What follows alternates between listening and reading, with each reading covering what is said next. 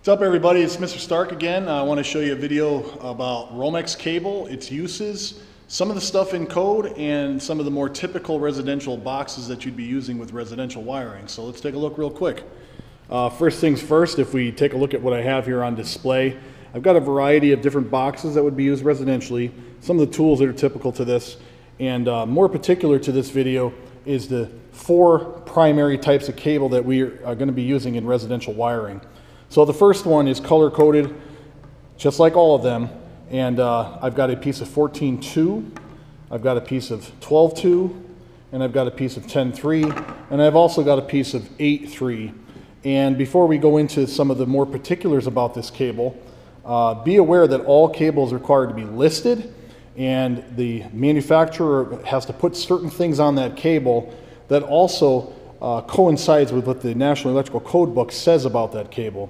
So most people really don't look at the cable. The electricians are just, I know it's a piece of 14.2 because it's, it's white and it's small. It's not as wide as 14.3, and you can kind of look at the end and see that there's only a black, white, and a ground in there.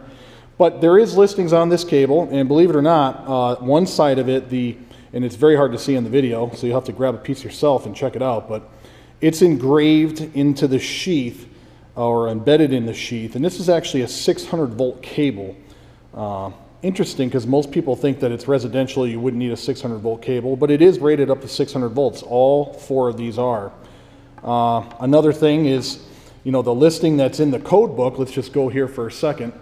I have the 2017, if you're still on that code book, and I also have the 2020 code book, and I'm referencing Article 334 and the 2 types of cables that are inside of this article, and one was deleted from the 2017, but type NM, type NMC, C standing for corrosion resistant.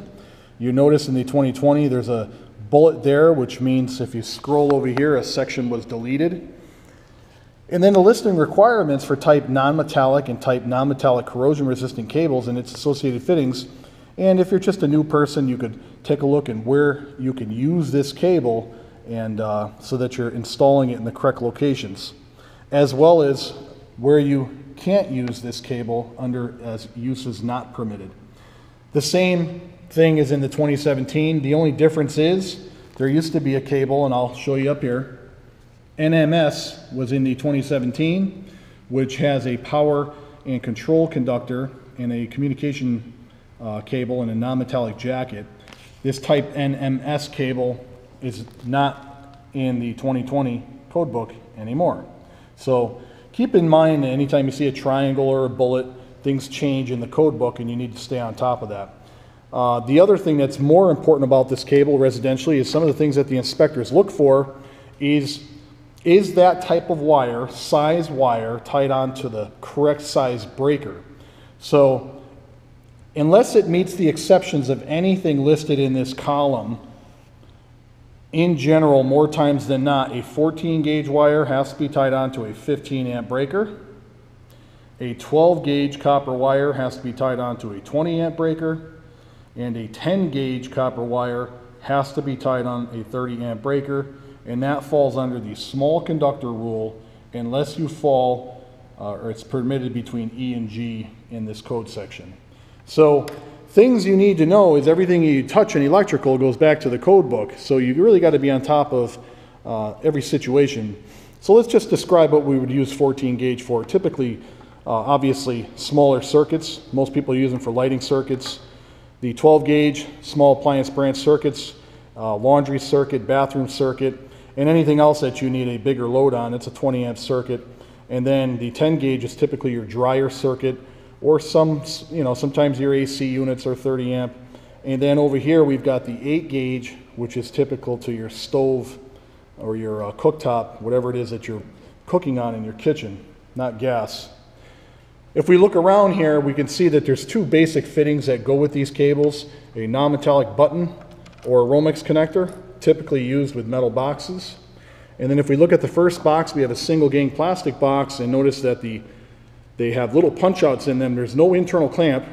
So because this box is a single gang plastic box and there's no internal clamps to hold the cable, the code requires that you support your cable within 8 inches of this box. All other boxes, you need at least a support within 12 inches of each box. And you can see there's a little internal clamping mechanism on these 2-gang boxes, side nailers, as well as the 3-gang, and the round box have these little clamps. So the 12-inch provision would fit for these and for these, and then every 4.5 feet thereafter. So something that I want to show you in general is, I think the best tool to strip 14.2, 14.3, and 12.2 really is not your razor knife or a cable ripper. Klein makes a nice tool. If you look at the tip of this blade, we've got these little openings, and if you can see, one of them is designated for 14.2 and the other is designated for 12.2. And what that does is it strips the outer sheath of the cable really nice and leaves a good clean rip. So I'm going to demonstrate that for you in just a second here. Let me put you back in my camera so we can really see what's going on. So if we take this piece of cable, you can kind of see what I'm doing here. I'm going to put this into the 14.2 hole. I'm going to pinch it, then I'm going to rip it, and you notice the clean sheath that's on the outer portion of this, which makes that nice inside of a box. So when you're trying to get your 1/4 inch minimum sheath inside the box, and of course the same thing will work with 12.2. You put it in the 12.2 hole, you give it a simple pinch, you rock the cable, it strips right out really, really nice, doesn't put a cut on the cable, and it's a great tool.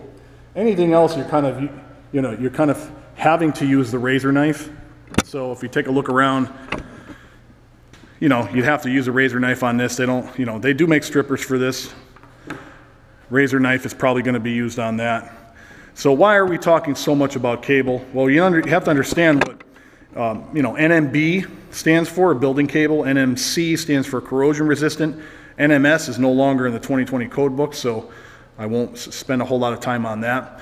But we're using this cable to really do nice work residentially. So if we look at my little demonstration wall here, you can kind of see all of the uses of either 14.2, 14.3, 10.3, or 8.3. So you can see that, in general, we have a receptacle outlet, we have a dryer outlet with 10 gauge wire. You can see that there's a lot of code involved with residential wiring. I don't want to bore you to death on this, but anything that has a frame that's on this demonstration wall references the different codes that most inspectors would look for. So don't take residential wiring lightly, because there actually is a lot of code involved. The work itself is not so bad. You have to have a good extensive knowledge of the National Electrical Code Book, and we'll get more back into this when we're into lab, and we'll show you some of the particulars in person. Hopefully you enjoyed this, and it's just a quick tutorial. We'll see you back at the next video.